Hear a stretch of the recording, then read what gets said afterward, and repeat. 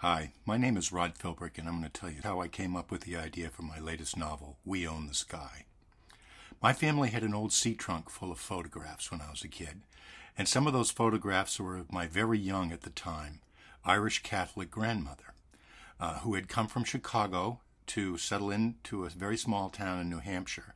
And family legend had it that soon after she arrived, the Ku Klux Klan surrounded the house at night and burned a cross because of the fact that she was both Irish and Catholic.